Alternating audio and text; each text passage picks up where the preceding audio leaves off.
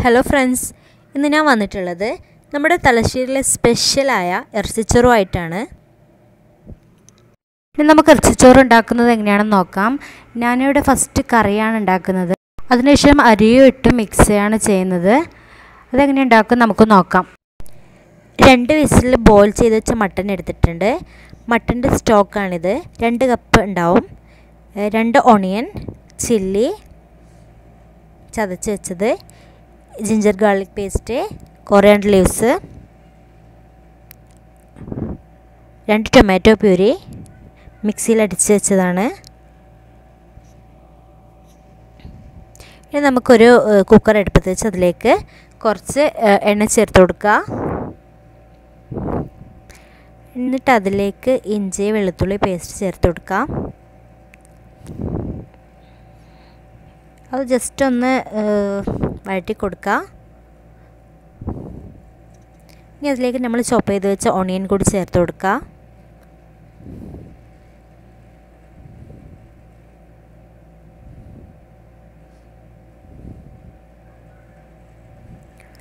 Onion ഒന്ന് പെട്ടെന്ന് തന്നെ വാടിക്കിട്ടാനായിട്ട് സാൾട്ട് കൂടി അതിലേക്ക് ചേർത്ത് കൊടുക്കുക.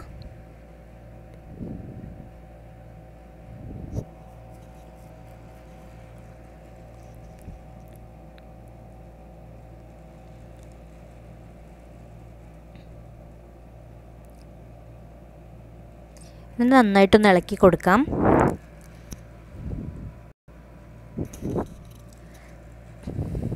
പിന്നെ ഞാൻ നേരത്തെ കാണിച്ച ബോയിൽ ചെയ്ത് വെച്ച മട്ടന് എനിക്ക് മട്ടൻ്റെ ടേസ്റ്റ് ഇഷ്ടമില്ലാത്തതുകൊണ്ടാണ് ഞാനങ്ങനെ ഫസ്റ്റ് 2 വിസിൽ ബോയിൽ ചെയ്ത് വെച്ചത്.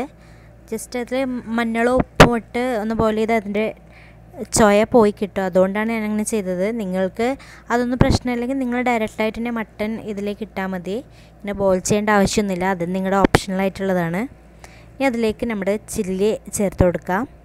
ക്രഷ് ചെയ്ത് വെച്ച ചില്ലി. എന്നിട്ട് നന്നായിട്ടൊന്ന് വഴറ്റി കൊടുക്കാം.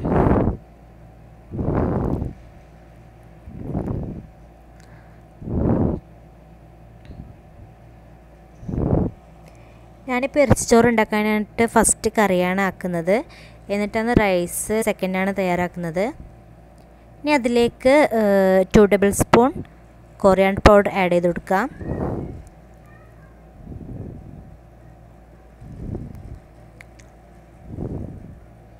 വൺ ടേബിൾ സ്പൂൺ മുളക് പൊടി ആഡ് ചെയ്ത് കൊടുക്കാം. 1/2 ടേബിൾ സ്പൂൺ മഞ്ഞൾപ്പൊടി ആഡ് ചെയ്ത് കൊടുക്കാം. കുറച്ച് മുളക് പൊടി ഇടുന്നതുകൊണ്ട് അധികം കുരുമുളക് പൊടി ഇടേണ്ട ആവശ്യമില്ല. കുറച്ച് ചേർത്ത് കൊടുത്താൽ മതി. എന്നിട്ട് നന്നായിട്ടൊന്ന് മിക്സ് ചെയ്ത് കൊടുക്കാം.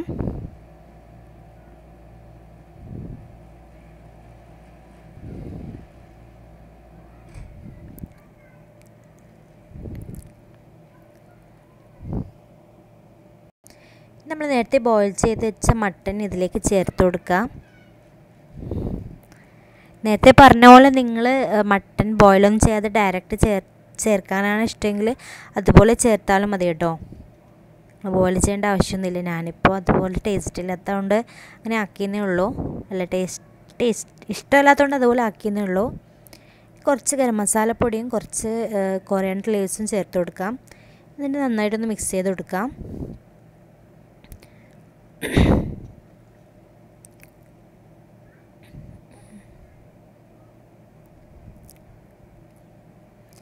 നമ്മുടെ നേരത്തെ അരച്ച് വെച്ച 2 ടൊമാറ്റോ പ്യൂരിയാണിത്. മിക്സിയിൽ അടിച്ച് വെച്ചതാണ്.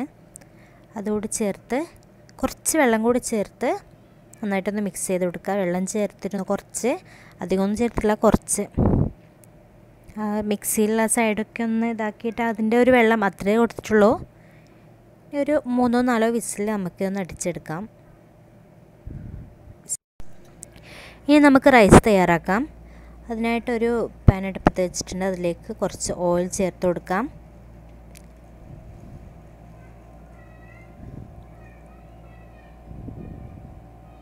കുറച്ച് ഗീ കൂടി ചേർത്ത് കൊടുക്കാം. എന്നിട്ട് അതിലേക്ക് അരി കഴുകി വെച്ചതാണിത്.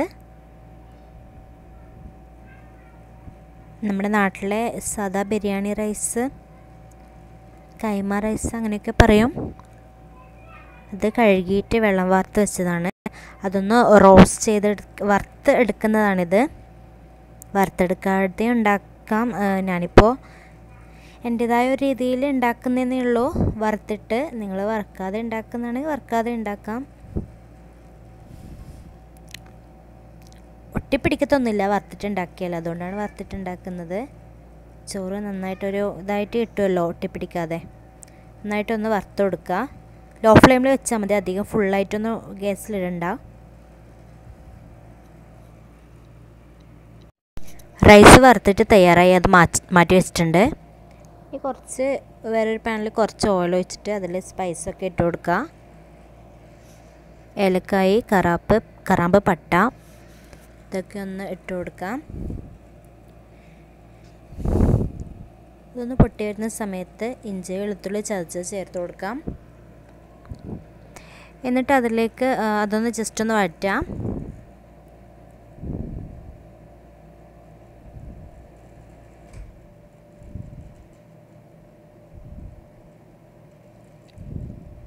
ഇനി അതിലേക്ക് കുറച്ച് 1½ ടേബിൾ സ്പൂൺ കൊറിയാൻഡർ പൗഡർ ചേർത്ത് കൊടുക്കാം. ഈ സമയത്ത് ചേർക്കുന്നതെന്ന് വെച്ചാൽ ഒരു നെയ്യിൽ വറുത്തെടുക്കുന്ന സമയത്ത് അതിൻ്റെ പച്ച മണമൊക്കെ മാറിയിട്ട് നല്ല മണവും വരും, നല്ലൊരു ടേസ്റ്റും വരും. അതുകൊണ്ടാണ് ഈ സമയത്ത് ചേർക്കുന്നത്. ഇനി എല്ലാവരും ഇതുപോലെ ചേർക്കുന്നുണ്ടോ എന്ന് എനിക്കറിയില്ല.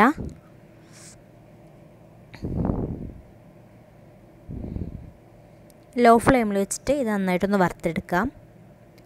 അതിലേക്ക് കുറച്ച് മഞ്ഞൾപ്പൊടി ചേർത്ത് കൊടുക്കുക. ഒരു 1 ടീസ്പൂൺ മുളക് പൊടിയും ചേർത്ത് കൊടുക്കുക.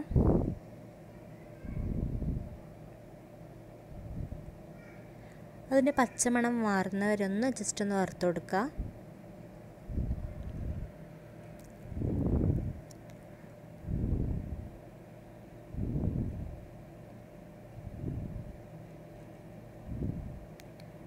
ഇനി അതിലേക്ക് നമ്മൾ നേരത്തെ കഴുകി വെച്ച അരി അതിലേക്ക് ചേർത്ത് കൊടുക്കുക.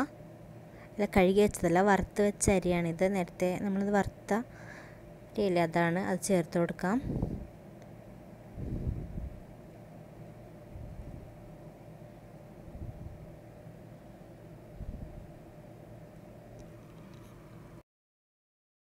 ഞാനിപ്പോൾ 4 കപ്പ് റൈസിനെ കൊണ്ടാണ് ഇറച്ചിച്ചോറ് തയ്യാറാക്കുന്നത്. അതിലേക്ക് 6 to 6.5 കപ്പ് വെള്ളം വേണ്ടി വരും. അതിനായിട്ട് 2 കപ്പ് നേരത്തെ തയ്യാറാക്കി വെച്ച് മട്ടൻ്റെ സ്റ്റോക്ക് ചേർക്കുന്നുണ്ട്. ഫസ്റ്റ് കുക്ക് ചെയ്ത മട്ടൻ്റെ സ്റ്റോക്കാണ്. പിന്നെ നമ്മൾ തയ്യാറാക്കി വെച്ച കറിയില്ലേ, അതിൽ 2 കപ്പ്, ആ കറി ഏകദേശം 2 കപ്പ് ഉണ്ടാവും. ആ കറിയും ചേർത്തു. പിന്നെ അതിലേക്ക് 2 കപ്പ് തിളച്ച വെള്ളം കൂടി ചേർക്കുക. 2 to 2.5 ആവശ്യമുണ്ടെങ്കിൽ ചേർത്താൽ മതി. മെയ്യോ ഒന്ന് അടുക്കി പിടിക്കോ മറ്റോ അങ്ങനെ ചെയ്യുന്നുണ്ടെങ്കിൽ അങ്ങനെ ചേർത്താൽ മതി. പിന്നെ അഥവാ നിങ്ങളിതുപോലെ ഫസ്റ്റ് ബോയിൽ ചെയ്യാതെ മട്ടനോ അങ്ങനെ ബോയിൽ ചെയ്യാതെ മട്ടനായിട്ടോ അല്ലെങ്കിൽ ബീഫായിട്ടാണോ മറ്റോ ഇത് ഉണ്ടാക്കുന്നതെങ്കിൽ ഫസ്റ്റ് ബോയിൽ ചെയ്യാണ്ട് ഡയറക്റ്റായിട്ട് കറി ഉണ്ടാക്കുക. എന്നിട്ട് ആ കറിയിലെ വെള്ളവും പിന്നെ സെപ്പറേറ്റായിട്ട് ബാക്കി തിളച്ച വെള്ളവും, കറി എത്രയാണുള്ളത് അതിൻ്റെ ബാക്കി തിളച്ച വെള്ളവും ചേർത്ത് കൊടുക്കുക. എന്നിട്ടുണ്ടാക്കുക. നിങ്ങൾ ബോയിൽ ചെയ്യാണ്ട് ഉണ്ടാക്കുന്നതാണെങ്കിൽ, ഞാനിപ്പോൾ ബോയിൽ ചെയ്തിട്ടുണ്ടല്ലോ, മട്ടന് ടേസ്റ്റ് ഒരു ഇതായിട്ടുണ്ട്, ബോയിൽ ചെയ്തിട്ടുണ്ടല്ലോ. അപ്പോൾ അത് വേണ്ടെങ്കിൽ നിങ്ങളങ്ങനെ ഉണ്ടാക്കിയാൽ മതി. കുറച്ച് സാൾട്ട് ചേർത്ത് കൊടുക്കാം. സാൾട്ട് ചേർത്ത് ജസ്റ്റ് ഒന്ന് ഇളക്കാം. ഇനി അതിൽ ഗരം മസാലപ്പൊടി കൂടി ചേർത്ത് കൊടുക്കാം. അതിനുശേഷം ഒരു ഹൈ ഫ്ലെയിമിൽ മൂടി വെച്ചൊന്ന് വേവിക്കാം. നമ്മുടെ ചോറിൻ്റെ വെള്ളം വറ്റി വന്നിട്ടുണ്ട്. എല്ലാ വെള്ളവും വറ്റിയിട്ടുണ്ട്. നമുക്ക് ലോ ഫ്ലെയിമിൽ വെച്ചിട്ട് ചോറ് വേവിച്ചെടുക്കാം. ഇപ്പോൾ അടുപ്പിലോ മറ്റാണെങ്കിൽ കനലിലിട്ട് വേവിക്കുന്ന മാതിരി ലോ ഫ്ലെയിമിൽ വെച്ചിട്ടൊന്ന് വേവിക്കാം. ഉള്ളൊക്കെ വേവാനുണ്ടാവുമല്ലോ. ഇനി ഒന്ന് മൂടി വെച്ചിട്ട് നമുക്കൊന്ന് ലോ ഫ്ലെയിമിൽ വെച്ചിട്ട് ഇതാ ചോറ് ഇവിടെ റെഡിയായി കേട്ടോ. ഞാൻ മൂടി വെച്ചതൊന്നും കാണിക്കാൻ വിട്ടുപോയി. ഒരു 10 മിനിറ്റ് ലോ ഫ്ലെയിമിൽ മൂടി വെച്ചാൽ മതി. ഇതാ ഏകദേശം ഇതുപോലെ റെഡി ആയിട്ടുണ്ട്. നല്ല ടേസ്റ്റിയാണ്, നല്ല രസമാണ്. എല്ലാവരും ട്രൈ ചെയ്ത് നോക്കണം.